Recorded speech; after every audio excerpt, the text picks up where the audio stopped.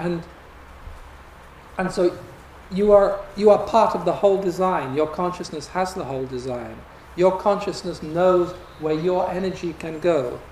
And really, if it works really well, for example, you will be taken to the place, or you will be born in the place in the planet, or if you need to be moved somewhere else, life will move you somewhere else, where your energy is designed to participate to the maximum effect, where you can work to the maximum effect in the whole design that is unfolding. And this whole planet is an organic structure of energy that is also a spiritual structure of energy that is unfolding, it's moving, it's changing,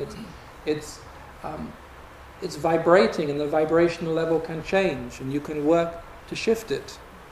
And there is, say, a certain change that is needed to happen at an organic cellular level. Certain energy needs to be awakened in the earth in order for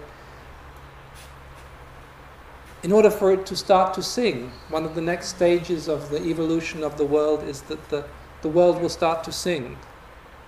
And that hasn't been heard for a very, very, very long time. The last time the world was singing was, most of you can't remember.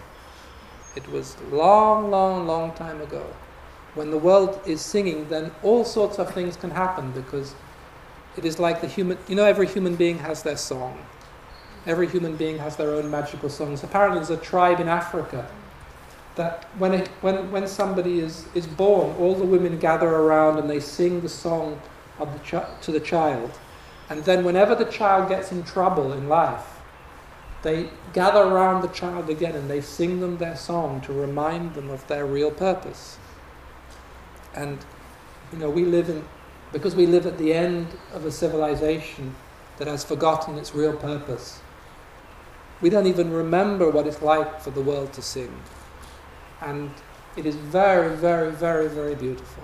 It was a long, long time ago. It's what people call the Golden Age, when the world was alive, and in a way that we can't even imagine now, because it has been forgotten and then systematically erased by certain patriarchal powers from the memory structure of most people. You have to go back a very, very long time.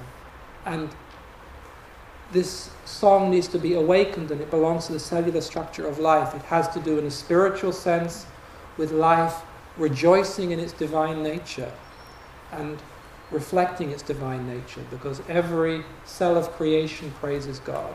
That is the primal purpose of every cell of creation. And the world is also, again, one cell in a whole organic structure that we call the Milky Way. And it's just one little node, one little cell. And when it awakens, it will begin to resonate in that whole bigger organic structure. And it will realize certain things will become conscious that have been hidden for a long time. But like everything, in order to awaken, it needs an energy. Just like a human being, in order to awaken, needs an energy. And this energy needs to be given directly. It is like mainlining something. It is like it cannot just be filtered down. It would take far too long. It has to be mainlined, and it has to be mainlined very, very, very precisely. That's why it's like a design. It has to be, and different energy has to be given in different places, and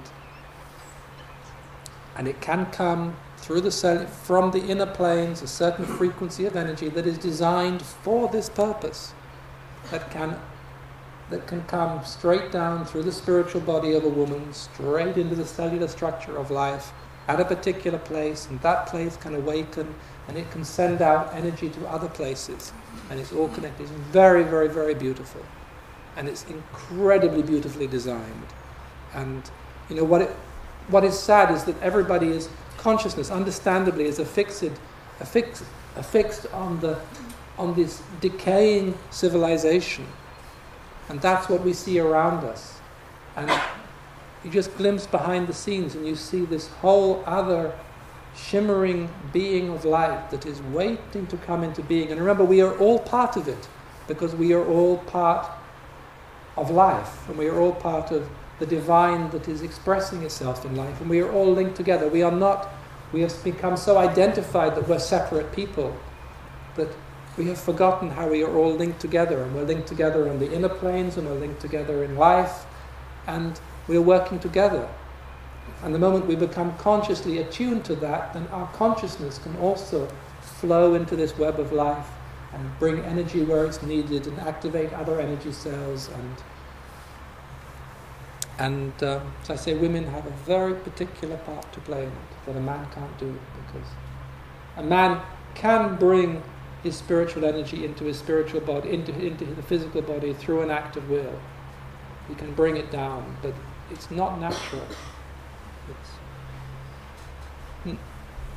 And a man often has to do something in order to bring his energy down. A woman can just be. And it is that being, in her being, she is connected. And in that being, all the patterns of relationship move and breathe and come alive.